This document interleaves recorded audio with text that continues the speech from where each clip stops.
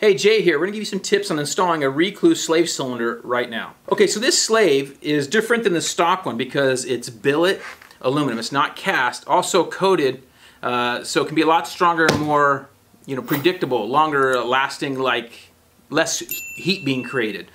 They also have adjustable ones for those with auto clutches. Since we have just a conventional clutch with a torque drive Rekluse, we went ahead and went with this slave. Okay, so we remove our cover here and we're going to drain all the fluid out. Okay, down here we remove our filler rubber plug, and then we're going to break this loose and suck out all the fluid before we have a big old mess.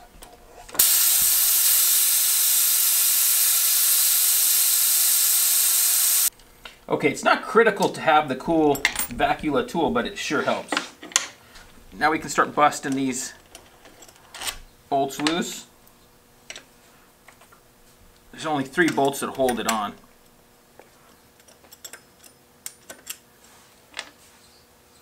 Now we can pick this up to here. Should be able to kind of stay up there out of our way. Okay, so I went ahead and put one of the bolts back in because I kind of got ahead of myself. You want to loosen this banjo up here first. I got a rag here to catch the excess fluid that we didn't get out of the line.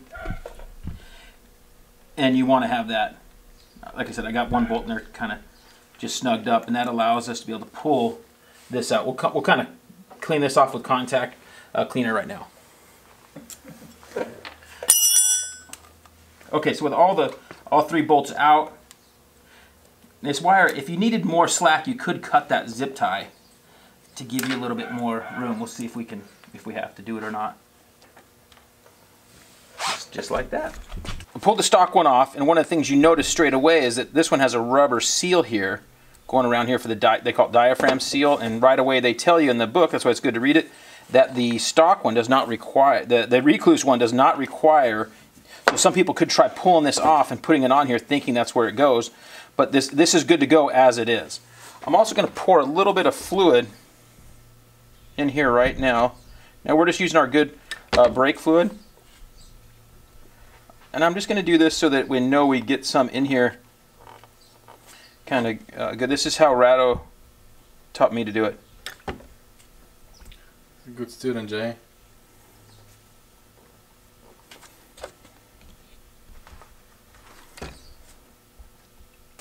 Rekluse does have some really good instructions that I like. That's one thing I really do like that they do. And also they have really good tech support. Of course, typically when you're doing this, it's at 10 o'clock on the night before you want to use it. If you're looking for anything dirt bike related, parts, gear, anything like that, head over to our website or the link in the description below and click on the Rocky Mountain link. From there, you'll be able to see all of our top picks and much more. It's a great place to find all the dirt bike parts that you need. So in here, you kind of got to go in a little side because the chain's in your way. But you don't really have to move it. And I can feel it right now pushing against that push rod.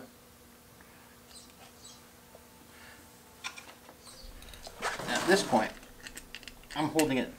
I'm going to have Cody come in here, hold this, and I'm going to have him put the 2 lower bolts in. Now he's going to get the other one started. You notice how he just put it in like halfway. When you're doing bolts and lining stuff up, you can go a little further, like 3/4 of the way. That allows us to be able to, yeah, okay. Now we can put this one on. There's this. Now I think we gotta get this on first. So we got these 2 new crush washers. So one's gonna go on here, and then one's gonna go below. Cody will hold that up for us. I think I could see taking that thing all the way off to be out of your way if you're really struggling, or if you didn't have a third hand.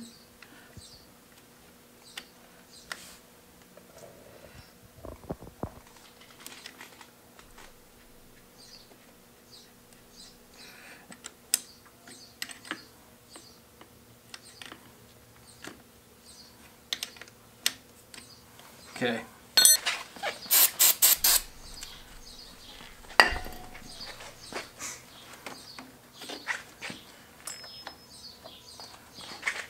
I like that. That's good. Now we can put this bolt in. And now we're going to be able to tighten all three of them.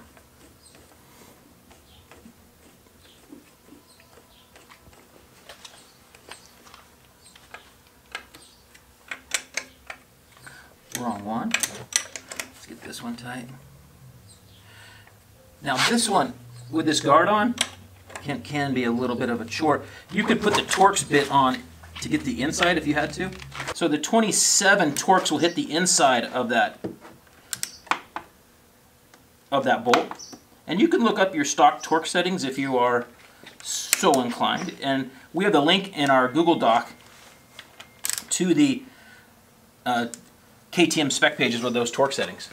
Okay, so now I'm going to get this good and snug. Now that everything's tight, I can tighten this all the way. Okay, that's good. Since our bike's all ready, I have this bag up here so we don't do any damage to our nice pretty grip and everything before we shoot it. Ready? I just leave it out. Okay. Ready? Yep. How fast is it going? Pretty fast. Okay. I'm going to be careful because we don't want it to run out really quick. So when we're doing the brake bleeding here, before our compressor kicks on, I'm going to give you some good tips.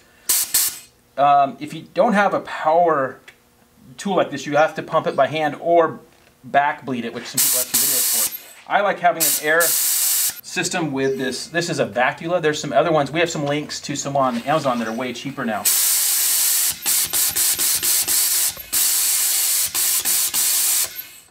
Looking good? So the big key is not running out of fluid up top there, obviously. And that the master cylinder up there is very small where it holds fluid. And we're using good high temp fluid. Now Cody's going to pump the brake with one hand. I pump the clutch, give it like 4 or 5, then hold it in. Holding. And now I'm going to stop doing the power and just bleed like this. Okay, go ahead, Cody. And we can actually see bubbles down here when it happens. Hold it. Holding. And I say go. I have a little system. I'll say hold and go. Hold. Go. Hold. Go. Hold. Go. Hold. Go. Hold. Okay, now we're getting basically no bubbles coming out down here. I think if you come in here with the camera, you can see how we're solid in our fluid.